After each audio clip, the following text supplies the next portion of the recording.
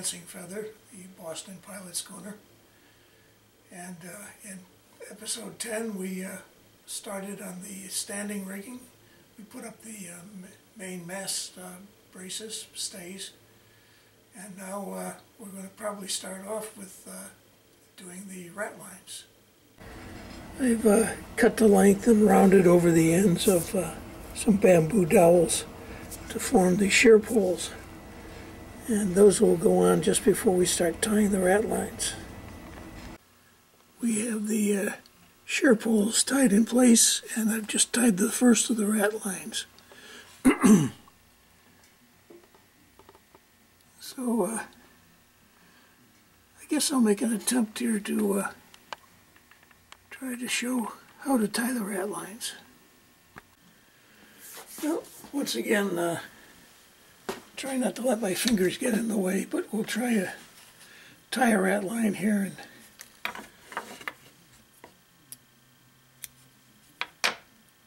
see if that makes any sense.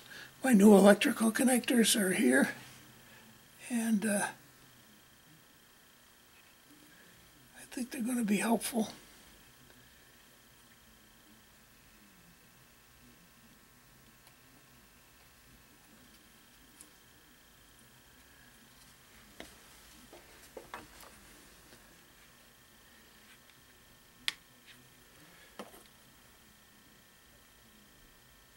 So first thing I want to do is to take this line and put it over the top of the rat line going across, and then wants to be on this side.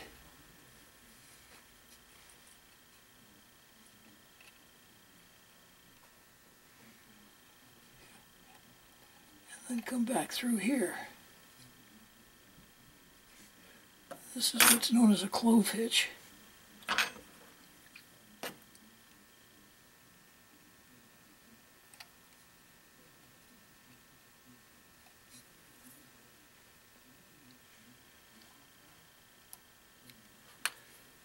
don't know if I left enough on this side to make it easy for myself, but we'll try it.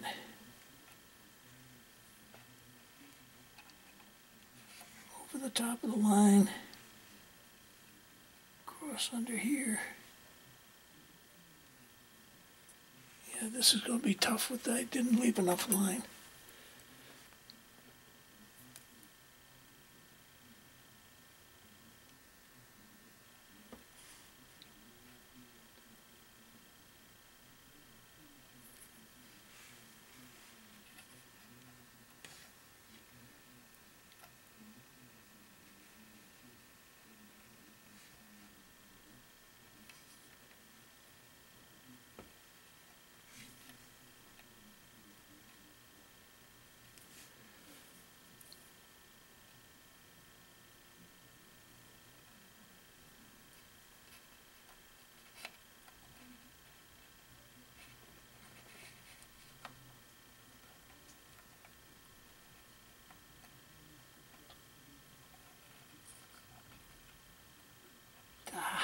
Almost got it that time.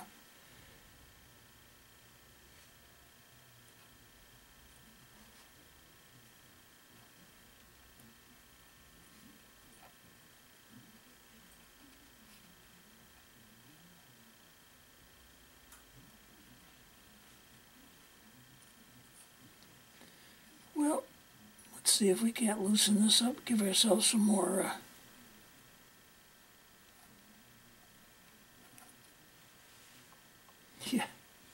give ourselves a chance to start the whole thing over again. But you guys are really impressed with this.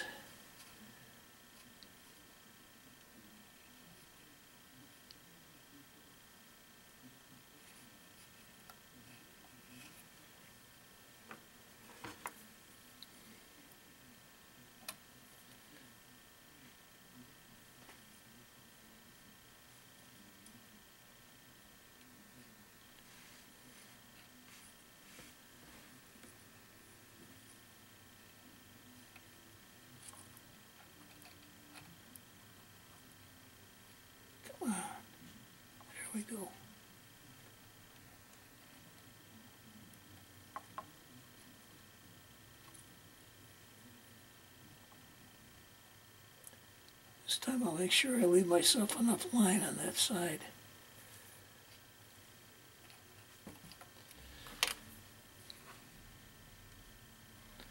That looks a little better.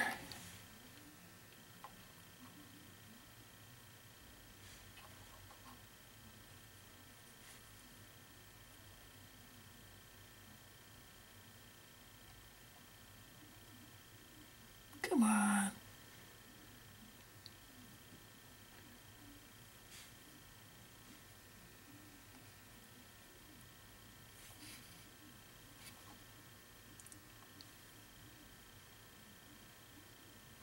There.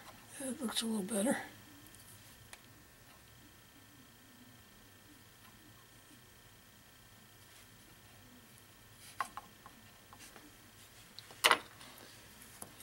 Now I've made a 1/4 inch gauge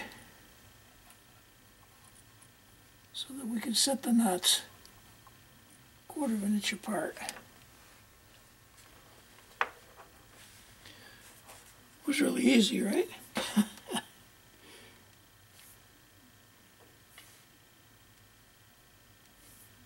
Put a little glue on the knots here so they can't be slipping around.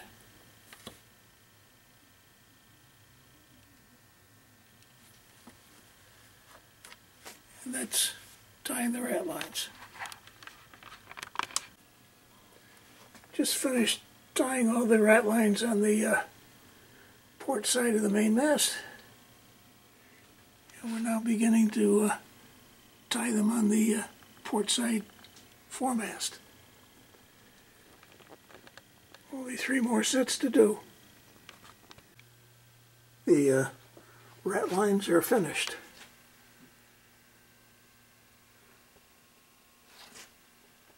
So now we'll move on to some of the stays.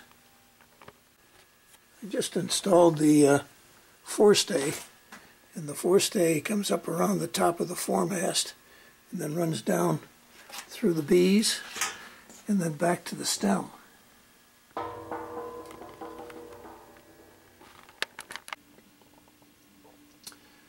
Well, we've got the forestay topmast stay in place. We've got the flying jib stay. We've got the jib stay. We got the foremast stay, and then we have the stays between the 2 masts here. And I think that's just about it for the standing rigging. It's pretty simple. Simple boat to rig. All the work going over the martingale.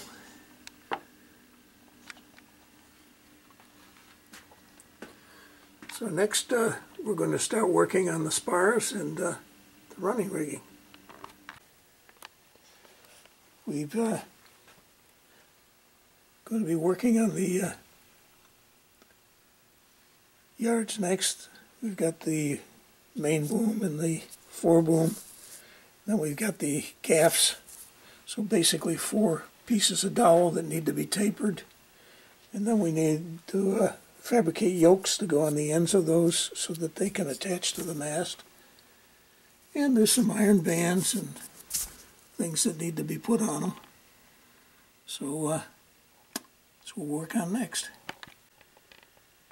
I've now cut dowels for the yards, and these now all have to be tapered, shaped, and have the yokes fashioned on the end of them. Getting ready to start to taper the yards. I put a mark at the center line of each one so that I can know how far to feed it into the jaws. That'll allow me to taper each end of it.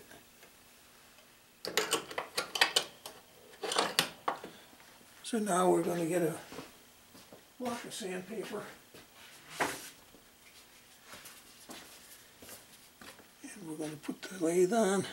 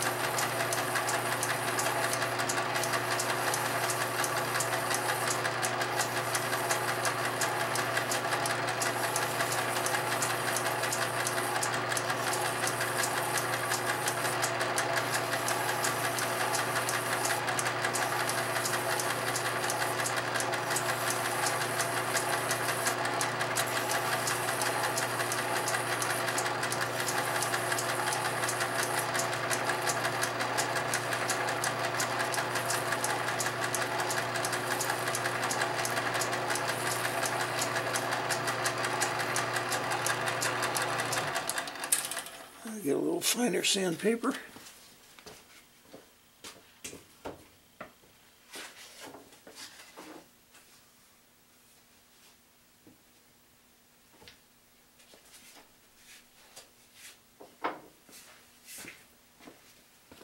This is a 400 grit.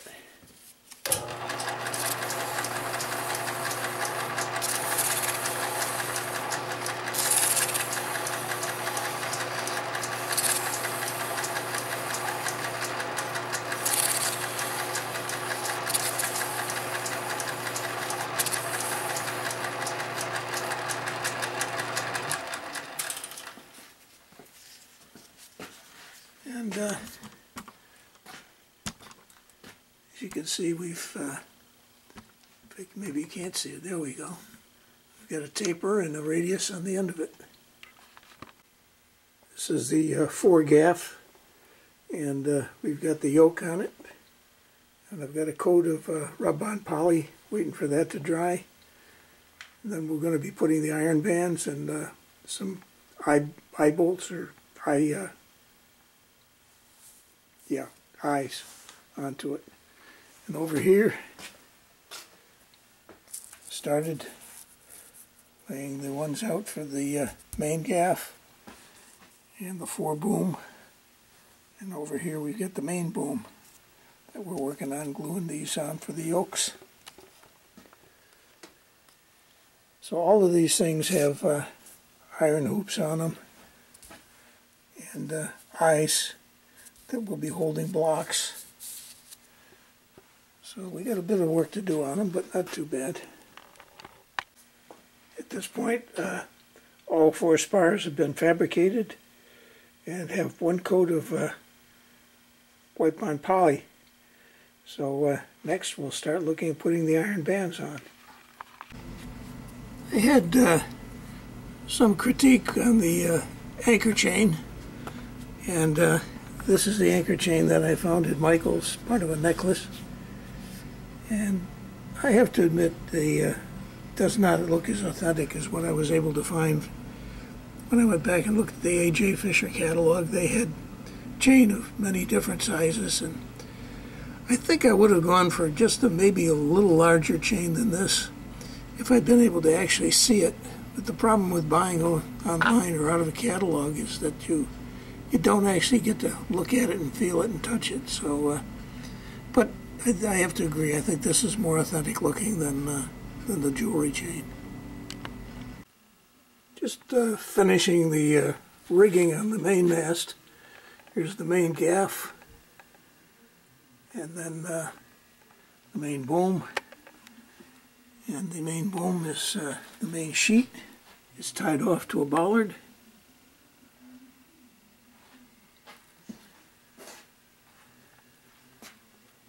So now we have the running rigging to do on the foremast and on the jibs. I've been working on the rigging and got the gaff and the boom hanging on the main mast, and we're just now rigging the gaff on the foremast. You can see I'm using clothespins all over the place here. We're holding the sail rings up out of the way because I'm getting ready to hang the boom onto foremast, and the sail rings would sit on top of it in my way. The boom will be sitting on the rest on the mast.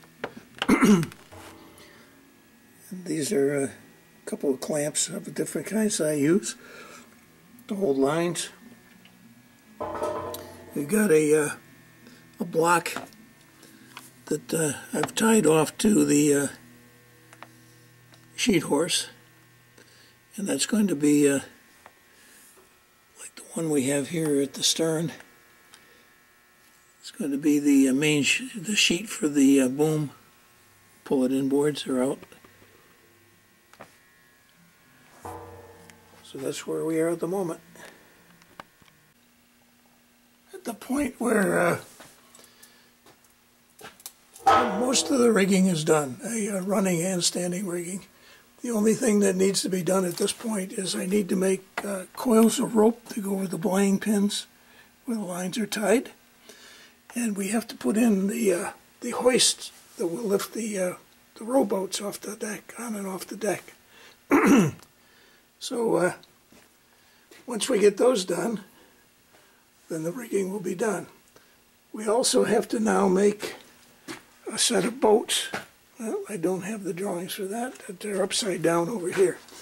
I have to make a set of rowboats to go on the deck.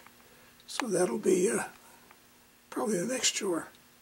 I think I'll end this session, but I want to get a picture of these little tack hooks that I made using the 26 gauge black copper wire. They're wrapped around the blocks, and they hook into the ice.